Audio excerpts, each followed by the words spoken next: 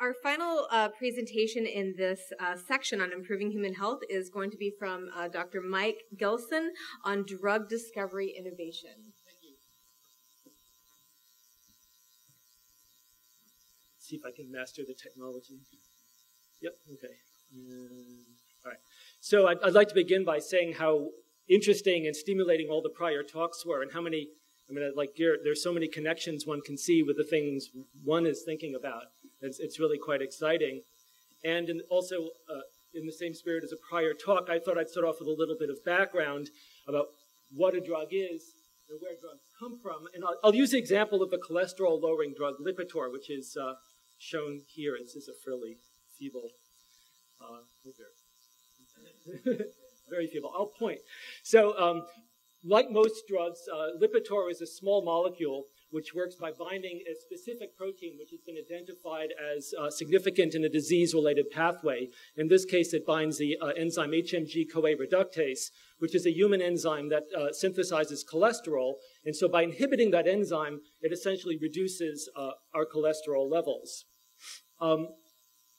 Historically, a large fraction of drugs have come from nature. This is the example of the garden flower foxglove, which is the origin of digoxin, and which has been used for a long time to treat congestive heart failure, even before they knew what congestive heart failure was, and some arrhythmias. But today, as you know, with basic biomedical research elucidating the molecular level pathways of many diseases, one can take what, in some sense, may be called a more rational approach, so it's perfectly rational to do this as well, to identify the proteins that are involved in disease pathways, characterize them as well as possible, for example, by solving the three-dimensional structure, like for HIV protease shown here, and use that information as the basis to discover or design compounds that will bind the target and inhibit it or modulate its activity. And as you know, the protease inhibitors, which work against HIV protease, are a mainstay of AIDS therapy. Of course, drug discovery is not really that simple. It's a hard process, and one of the problems that we've seen in recent years is that although there are still many cancers that need to be treated, degenerative neurological diseases like Alzheimer's and Parkinson's, drug-resistant infectious diseases, and new global health challenges, the productivity of the drug companies is in decline. We've seen in red is the productivity of new small molecule drugs since 1996, and you can see that it's dwindled over the years. There's a new class of drugs called biologicals, which are drugs that are actually proteins themselves, which are shown in blue, and they are increasingly important, certainly as a fraction of the small molecules, and they're also going up in number. But there's this fundamental problem that the needs for care and needs for therapies are still out there, and in some ways are increasing, but the productivity of our drug industry is declining. And in the face of this, what we're seeing is that the drug industry is actually disinvesting in basic research towards drug discovery, and they're looking more towards biotech startups and academia to do the basic science work, to do the innovation that's necessary to come up with new therapies. At the same time, the NIH, having invested billions of dollars over many years to elucidate the basic science, the molecular basis of many diseases, is now actually under pressure from Congress, and perhaps justifiably, to turn those insights into therapeutics at a higher rate, to, so the American people gets something back, more back for its investment. But this is a challenge. I mean, so drug discovery, you can make it look simple, but it's not. It's very multidisciplinary. One needs biomedical science to elucidate the molecular pathways. One needs chemists, whether computational, synthetic, or natural products, to come up with new compounds that will be bioactive. We need biologists to test the compounds and understand their strengths and their weaknesses in the physiological context. There's a tremendous role for engineering, both in the technologies for discovering new drugs, whether it's a new assay technology that will give you new insight into the action of a drug on cells or tissues, or a new delivery mechanism for controlled release of insulin, for example. A related topic is pharmaceutics, which is the formulation of drugs. So many compounds may be active, but they don't go to the right place. They don't make it to the tumor, or they're not properly absorbed. So there's a science of formulations, which is increasingly becoming a science of polymer and nano and material science, to develop smart technologies for delivering drugs to the right place at the right time. There's clearly need for clinical trials, and there's also, I think, a lot of room for innovation in the financing and commercialization, which is required to take a project from the bench to something that's, I mean, the only way it's really going to get into patients in most cases is if it's commercialized, and it's an expensive business. So, I mean, the good news is that UCSD is multidisciplinary, and we really have people working in all these areas and innovating in all these areas. So I think we have a tremendous opportunity.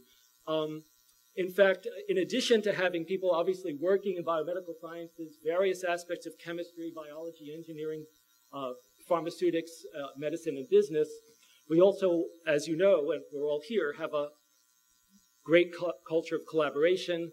We're also in, I think, the third largest cluster of biotechnology and pharmaceutical companies, along with our research institutes. And although it's not large, we do have a significant history of drug innovation. So there are new drugs that have come out of this university, and there are others in clinical trials now.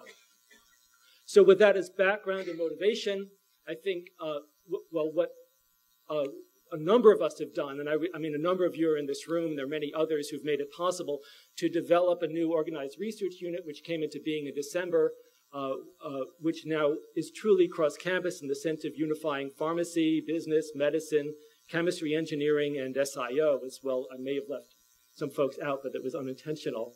We really have the possibility to come together and innovate at various stages along the drug discovery process and to work together on new projects. So I see the Center for Drug Discovery Innovation as an intellectual and educational center to foster innovation, a resource for faculty who are working on projects that can generate new drugs and need help with expertise or access to resources, a point of contact for both industry partnerships and really for philanthropists, and the potential to create a nationally visible center of excellence in this field. Among the benefits, I think, are perhaps the fundamental one for this strategic planning session is really helping UCSD scientists to help people by developing needed therapeutics through innovations in drug discovery that can help many people with these kinds of projects, new business models, the potential for creating, at least to a certain degree, I mean, this is always challenging, a stream of licensing revenue, a way of helping to explain to the outside world the value, the human value of UCSD research, and to create training programs in this area. I just thought I'd show a couple of examples. There are really many one might choose, but these are interdisciplinary. We have Andy McCammon and Victor Nizet from two sides of the campus using computational chemistry to go after methicillin-resistant staph. And we have a fantastic group, which is not fully represented in these photos, down at SIO with cross appointments on the general campus, prospecting for bioactive natural products in the marine environment. So to conclude, I mean, I think, you know, one of the issues here is the potential for new FTEs, and I think that there's real potential for cross-campus interdisciplinary FTEs. But I think at the same time, if you ask what we need, it's probably as much as anything else funding for research and people, because we have a lot of great people here. A lot of the resources that are necessary are present at UCSD, but cost something, or are available cross-town at Sanford Burnham or at another UC. So I think what we really need are matching and seed funds for promising projects so people can carry out the critical experiment and get the grant, or be able to make the case to a drug company for further investment. And I think another valuable investment would be collaborative research fellowships for students, postdocs, and non-faculty scientists to help coalesce teams that are working on some of these challenging interdisciplinary projects. Thank you.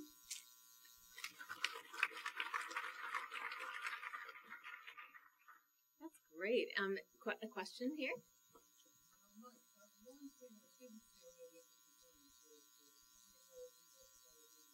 Preclinical testing, and that's not something that we've traditionally done here at UCSD, and it's sort of always been contracted out. But is that something that you would see developing?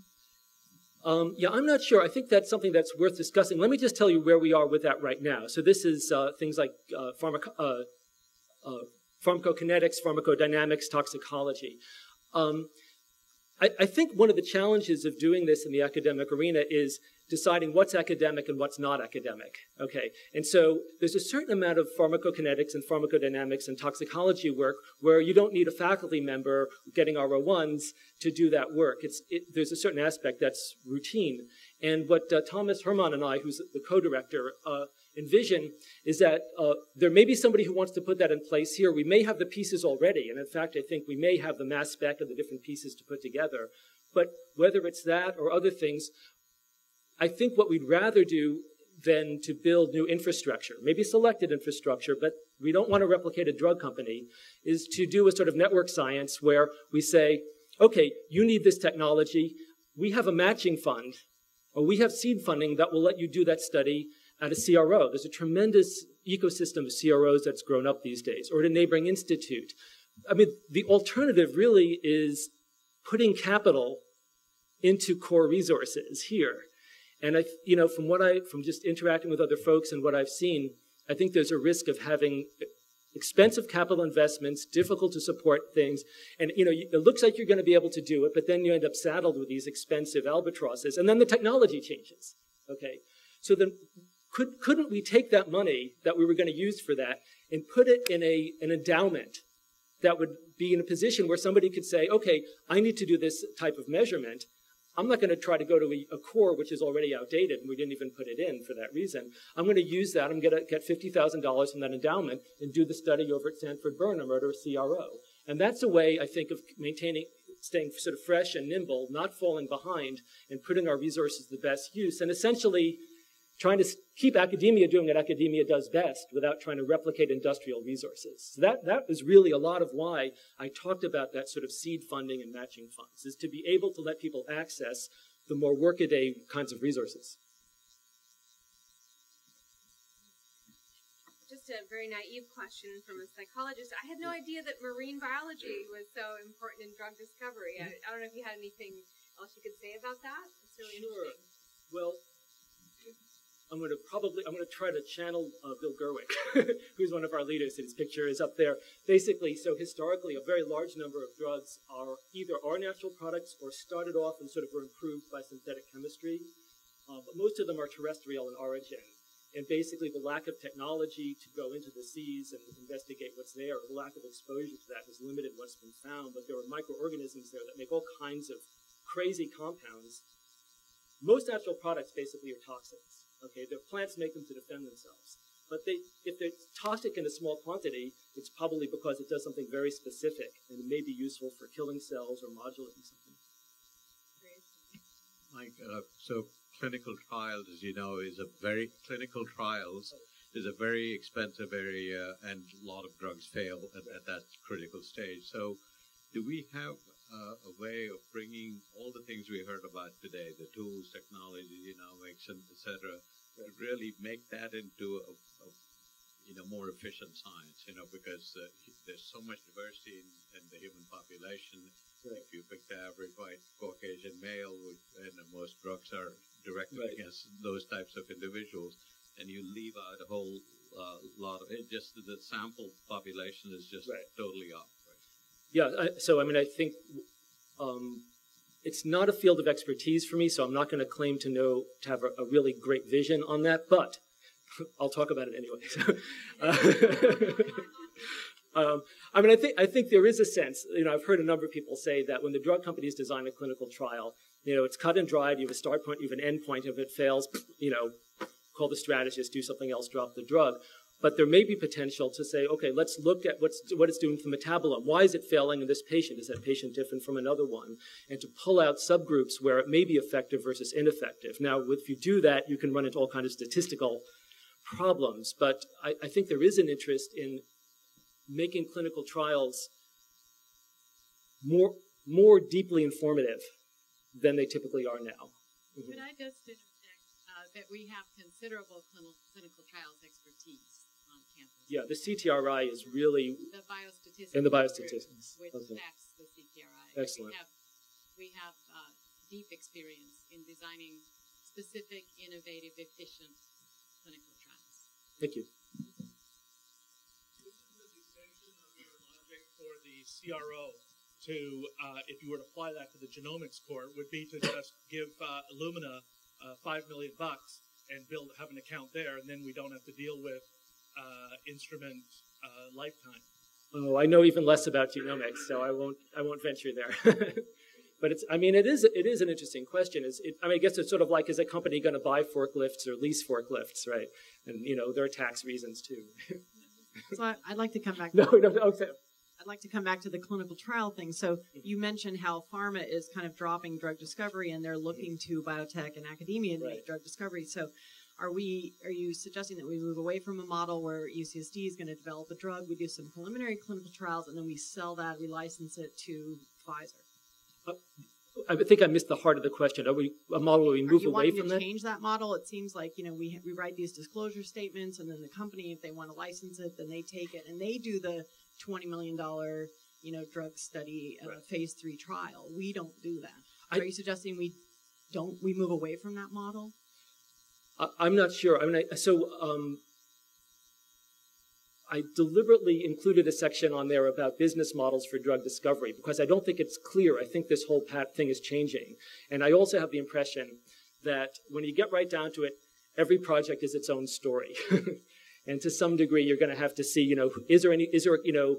is this project trendy right now? If it's in a trendy area, if everybody's going into cardiovascular now, then you're going to have one picture. But if it's not, you may have to go to NIH and do the trial yourself. So I think to some degree it's going to be case dependent. I'm not ready to advocate for any particular model. It's a good question, though. Might be moving into the general discussion here because I want to pick up on what people have been talking about for the specific case of antibiotics. And antibiotics are a particular challenge. You mentioned the work that we've been doing with Victor Nazé. We're in the frustrating situation of having cured methicillin-resistant Staph aureus infections in mice, but how to get that into humans. And Big Pharma is, of course, much more interested in drugs that you have to take your whole life. They're not interested so much in investing in drugs you only have to take for 2 weeks. So maybe Sharon, as well as you, is this something that the infectious disease and drug discovery folks might see an angle forward on? I do have one comment. As I said, everything is its story, and it depends on what's trendy. And we've been talking with Roche. They fund a small program of grants here that Joan Heller-Brown and I help administer. And at our last meeting, they told us they are interested in infectious diseases now, and they are interested in later stage projects with compounds.